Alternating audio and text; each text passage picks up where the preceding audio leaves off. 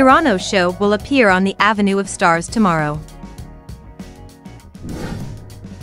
Hirano Sho, the former member of the Japanese group King Prince, joined TOBE in July this year and formed a new group number I with his teammates Yuta Jinguji and Yuta Kishi.